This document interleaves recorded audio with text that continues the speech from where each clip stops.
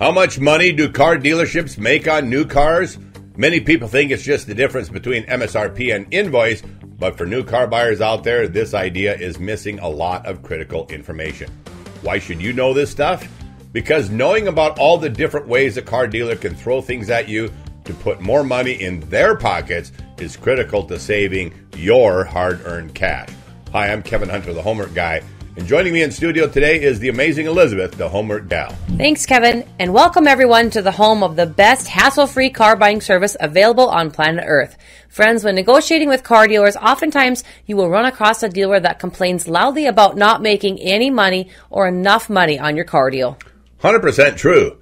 They could be raking in thousands of dollars, but will always try to guilt you into paying a higher price. Of course. Don't pay attention to their endless whining. As you'll understand in a moment, it's all BS. We're going to reveal how new car dealers really make money and why you should never, ever feel sorry for them. After all, most make $1 million a year or more in profits. Used car dealers also take advantage of many of these profit centers we'll discuss today. Fighting dealer greed is a constant challenge to understand for car buyers. So here's the deal. If you get a great deal and simply focus on the price of the car, you may not think the dealer is making much money, but when you factor in all the other ways a dealer can make money, a $10,000 profit is possible off of just one sale. $10,000. Can you imagine leaving 10 grand on the table each time? That's how you go broke and how the car dealer keeps investing millions of dollars into these casino-type showrooms. Of course, that size profit is not typical on all car deals, but most dealers do make the bulk of their profit in areas other than the actual sale of the vehicle. In fact, they love it when your only focus is on the price of the car. Think about the next time a dealer is whining about not making profit. By the way, if dealer games we're presenting here today really get on your nerves and you'd like a hassle-free car buying experience with the help of a seasoned professional, you can skip all of these problems by visiting our website, thehomeworkguy.com, and reading up on our world-class hassle-free car buying service. Do it now. Nobody has ever regretted going this route.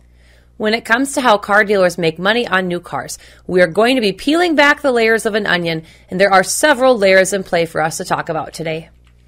It's no mystery that car dealers make more money than you think. As Liz has already pointed out, ignore the dealer saying we're losing money and just take a look around at the facility that you're sitting in. Oh, yeah. Let your eyes show you the evidence of the truth. Millions of dollars made off the backs of ripped-off car buyers get poured into these showrooms, making it necessary for the dealer to make millions more from a whole fresh batch of future unsuspecting customers. You know, financing is one of the first big opportunities for dealers to make money. And that's why we said years ago that you cash car buyers should not start your communication with a dealer by saying, I'm paying cash. Dealers love customers who take out car loans because it allows them to hide a lot of stuff we'll mention shortly in a monthly payment proposal. For this reason, we've said for years that you need to come in already pre-approved with your own financing if you need a car loan. To wrap your mind around this, you must first be aware that most dealers don't make the bulk of their profits on the sale of a new car. The big profit usually comes through arranging loans, forcing buyers into purchasing their overpriced add-ons, tacking on ridiculous fees, and making a nice sum of money when they basically steal your trade-in with a lowball offer. We'll cover all of these in depth today. You should be aware that dealers can easily make a profit of $3,000 just through the financing alone, and that just gets them started. So how do they do this? Basically, dealerships work with third-party lenders, also the manufacturer's lending arm, to offer financing options to customers. The dealership earns a commission for every loan they secure, which can add up to thousands of extra dollars. The commissions often come as marked up interest rates on your loan. That's the old buy rate versus sell rate issue. For those of you who don't know, the buy rate is the real interest rate a given bank offered the dealership on your car loan. The sell rate is the marked up or fattened up interest rate that the finance office increases it to for the purpose of pocketing the extra money. The very few times the car dealers don't make money on financing is when the manufacturer offers incentivized 0% APR deals, which is why car dealers hate it when manufacturers offer these incentivized financing deals. It's a fascinating discussion about how much money dealers actually make on car financing. As we've explained, when you get a car loan financed through a dealership, the dealer isn't actually the ones loaning the money. Dealerships work with several outside banks and they simply arrange the financing for you. The banks they prefer to work with are the banks that do the most for the dealer and not for you. This banking service from dealer finance comes at a cost. Just like any service where there's a middleman, you can expect to pay a commission, sometimes a lot of commission. And indeed, that is exactly what happens. Dealers make their commission through what is known as finance reserve. This is an extra percentage they added to your interest rate, usually between 1 and 3%. For example, a dealer may be able to get you financed at 5% interest rate through one of their lending partners. As Liz explained earlier, this is what's called the buy rate, the rate at which the bank is willing to loan you the money. But for the most part, the dealer finance officer will keep this figure hidden from you. What they will show you is the sell rate, which is the interest rate that includes their commission. In this example, they're going to say you're approved at 7%. That gives them a 2% commission. The 2% difference is where the dealer makes their money when they arrange the financing for you. You might be tempted to think, hey, 2% isn't that bad, but let me show you how big a deal it actually is. At first glance, it may not seem like much, but an additional 2% of interest expense can really add up to a lot of money. For example, if you are borrowing $45,000 over a 60-month term, a 2% finance commission would come out to $1,980. That is pure profit the dealer would make on just a 2% finance reserve. That's close to $2,000 coming out of your pocket, artificially jacking up the price of the car. Here's another common example. Let's take a look at a $70,000 truck, Ooh. and a lot of people are paying that for those vehicles these days. Taken out for 72 months, and that seemingly little 2% reserve is costing you $3,455. Now that's meaningful dollars. Yep. This is such a lucrative opportunity for car dealers that many states and lending institutions have put a cap on the maximum interest rate a dealer can charge for arranging financing. The cap is usually 2.5%, but in violation of this law, dealers can and sometimes do charge higher amounts. Let's look at an extremely abusive case. A completely illegal 5% interest rate hike on a $45,000 loan over 60 months equals $6,969 in extra profit for the dealer. Unreal. Do you see why it's so tempting for dealers to risk breaking the law and overcharging you for that loan? It's a big incentive. Yep. Obviously, now you can see how car financing can be a huge profit generator for any dealership. This is why you should not say, I'm paying cash at a dealership. Does it make sense now? Hopefully you get it if you didn't understand it before. So, how do you prevent them from charging a large commission when you arrange financing? By far your best defense is always shopping your own car financing before going to the dealership. Get rate quotes from your own bank and consider talking to your own credit union too. Make the dealer meet or beat your rate.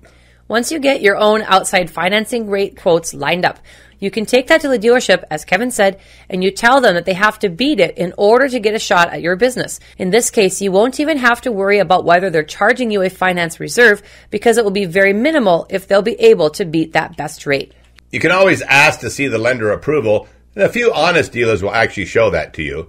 Many dealerships will be hesitant to show you the document. So again, it goes back to your best bet being that you arrange financing on your own beforehand, then have the dealer compete to try beat it. Well, let's move on to another highly profitable opportunity for dealers to pack on the profits in your car deal. The dreaded add-ons, or dealer addendums. Car dealers charge consumers billions of dollars annually for add-ons. In 2021, it was estimated that consumers spent around $42 billion on add-ons like extended warranties, service contracts, and countless other extras. That's a ton of money, friends. And all spent on junk. Yep. Please comment below with the add-ons that were pushed on you when you bought your last car. While these add-ons significantly increase the overall purchase price of a vehicle, that happens often without providing even a cent of equivalent loan value. That's a recipe for long-term financial disaster for you, friends. Because the value of your car does not go up with all that junk you're buying. Exactly. The dealership will most likely offer you various types of add-ons. They come in a variety of ways and costs, such things as extended warranties, as Liz mentioned, and these are things we don't really endorse. Gap insurance that's almost always sold but often not needed, or other accessories that are mostly garbage. These add-ons can really increase the dealership's profit margin. For example, an extended warranty may cost a dealership $1,000, but they are likely to try to sell it to you for $2,500, and then they pocket the profit of $1,500. By the way, that's a very common markup on an extended warranty. If you ever get offered one of these and are feeling tempted to bite on it, never pay what they are asking. Never do it. Try counter-offering the finance officer 50% of the cost that he or she quoted you. Don't be surprised when they still agree to take your offer. Dealers have to be a bit careful with the number of add-ons, so a typical profit padding amount for dealer add-ons is about $750 to $2,000 in additional profit per sale. However, it's been known in extreme situations to hit $4,000 or even more. If you don't want to get stuck with forced add-ons, read tying the sale on the FTC website, it prohibits dealers from forcing you to pay for products you'd likely never go out of your way to the dealership to buy for your current vehicle. Right. In other words, the products don't stand on their own, so legally you can't be required to pay for them just because you want their vehicle, no matter what they tell you. The next profit maker is your trade-in. If you're trading in your old car at a dealership, you won't be getting the best deal on your trade, period. Dealerships will offer unsuspecting car buyers less than their car is worth so they can make a significant profit when they resell the car later, right? For example, if your car is worth $10,000, the dealership may offer you $8,000, saying it has a few issues and there's low demand. Then they'll clean up the car, make some necessary repairs, and sell it for a decent profit, most likely for $4,000 to $6,000 over what they paid you for it. By the way, I want to mention here that one of the things our team's negotiator, Stuart, does extremely well for our hassle-free car buying service is to get excellent trade-in values for our viewers. So, if you have a trade-in, it's no problem. We'd be remiss if we didn't mention dealer fees right here. Oh, yeah. Dealers are notorious for having fees for everything under the sun, and they just keep making up more categories of them. Just say no. For example, if the average price of a new car is around $40,000, the dealer fees alone could amount to $3,200 to $4,000 per vehicle. And make sure you see our famous video titled 11 Fake Fees if you haven't already seen it.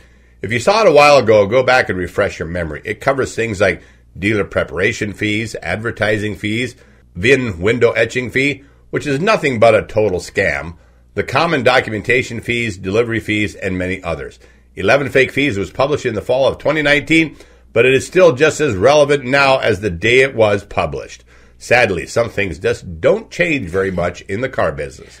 Next up, service and parts. Dealerships also make money through their service and parts departments. When you bring your car in for maintenance or repairs, the dealership charges you for the labor and the parts. They may also try to sell you additional services or upgrades for your car, such as a new air filter or a brake service. Over the life of the vehicle, these additional services can add up to thousands of dollars in profit for the dealership. This is so lucrative for dealerships that if you mention that you're likely to come back to the dealership for your service, it could benefit your price negotiations. Very true. And if you do bring your vehicle in for service, don't be surprised when somebody from the sales department approaches you and says, "I just had a customer the other day who was looking at a vehicle just like yours." That story is total bullshit, but they always hang around the service department in the attempt to get customers to trade out of their vehicles early. Right. Let's also hit on another big profit center, markup on new cars. Historically, dealers would not make much profit on the sale of a new car. That's a time when new cars would sell for much less than MSRP. In our recent market, however, dealers have been selling new cars at a price much closer to MSRP, allowing them to make a significant portion of their profit through the markup from the wholesale price. When a dealership buys a car from the manufacturer, they pay the invoice price, which is lower than the MSRP or manufacturer's suggested retail price. The dealership then adds their markup, which can range from a few hundred to several $1,000s. And a few dealers are still catching largely uninformed car buyers with market adjustments, a number that can be as much as $1,000 to an extra greedy $10,000 in markup. This strategy got really bad during the pandemic, hitting even close to $50,000 in some extreme cases. If you saw numbers even higher than this, please comment below. When demand is higher than supply, like it was during the pandemic or plandemic, as you might like to think of it, dealers were commonly tacking on additional dealer markup, which is basically an entirely bogus fee on top of MSRP. Let us know if this nonsense is still going on in your area. And if you do, please make sure you name the dealer. We would love to out them. Thank you. We couldn't wrap up this video without talking about holdback, floor plan loans, and manufacturer incentives.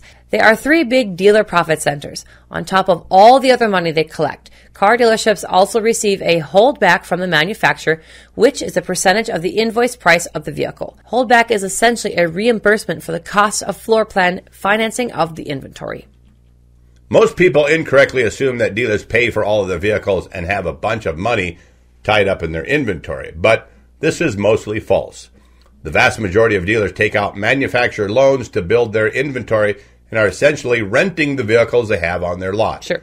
Most manufacturers provide this financing known as floor plan, but that's not all. They also reimburse the dealers for this cost through the kickback that we're referring to as holdback. It's usually 1% to 3% of the invoice price of the vehicle. For example, a typical dealer may pay $350 per month to finance each vehicle on their lot. If it takes 2 months to sell, their cost is $700, but the holdback amount usually covers this. If a dealer sells the vehicle in less than a month, they will make a tidy profit simply on the holdback amount and on what was essentially a free loan. Dealerships also receive manufacturer-to-dealer incentives, which are cash incentives from the manufacturer for selling certain models or reaching certain sales goals. These incentives can add up to thousands of dollars per car sold. These are largely intended to be passed along to the consumer, but if you don't know they exist and are available to you, the dealer will still cash them in and just pocket the money. We mentioned this recently on our new Car Scams video. Check it out if you didn't see it. So here's the final kicker, the art of negotiation. But this one is up to you. This is where you, the buyer, come into play. Have you seen our out-the-door negotiation hack video? Have you seen our Don't Negotiate show? How good are you at haggling? The bottom line is you've got to be very good at negotiating or positioning yourself to have a chance to win. Unfortunately, you might be one of the many people who really suck at this game. If so, you're passing up a huge opportunity because you should be aware that if you know what you're doing, car dealers are usually willing to negotiate the price and even all their add-ons and fees, especially if it means closing the deal. You have to know what to say, and it takes a calm but commanding approach to get it done right. That's why it's always smart to do your homework, know the market value of the car you want, and being prepared to deploy pro skills. Yes, pro skills like our man Stuart. If you want to bypass all the dealer games we mentioned today, visit our website, thehomeworkguy.com, to study up on our hassle-free car buying service. It's the best there is with the biggest payback on your investment. Nobody can touch the speed and efficiency we operate with. The cost savings are unmatched, and the overall great customer service we provide with our hassle-free car buying service is hands down the best available in the market today. So there you have it, friends. Dealers make money on new cars through a variety of ways. Sale prices, financing rate bumps, manufacturer incentives, the difference between wholesale and retail prices, selling add-ons, and of course defeating car buyers who are poor negotiators. If you're going to go this alone, understanding these factors can give you a serious leg up when you're ready to hit a car dealer's showroom floor. Also, if you love the quality of our shows and you never want to miss an upcoming new video, while you're visiting on thehomeworkguy.com, sign up for notifications directly from us by clicking on the yellow button for content notifications. I send out a reminder email for all new shows, which you can check out for yourself and also forward to family and friends. Here's why you need to do this, even if you subscribe here on YouTube. I'm going to show you proof that YouTube has stopped sending our show notifications to our subscribers. Check this out. On a video we did not long ago, out of 44,000 views, 39,300 came from YouTube recommendations. Just 1,100 came from our subscriber notifications, and we have over 435,000 subscribers. 1,600 views came from people we sent notifications to directly from our website. Unbelievable that our website-based notifications are outperforming 435,000 subscribers. That is really messed up. Seriously messed up. Serious. Yes, friends, YouTube has been waging war against us for quite a while now. It's like the platform is hoping that we'll quit, but we're not going to. As Liz said earlier, visit our website, thehomeworkguy.com, and read up on our hassle-free car buying service. Nobody ever regrets going this route. Thanks, everyone, for coming back, and to our longtime followers out there, you guys rock. I'm Kevin Hunter, the Homework Guy, signing off on behalf of the amazing Elizabeth and the Homework Guy team. God bless you all. Thanks for listening.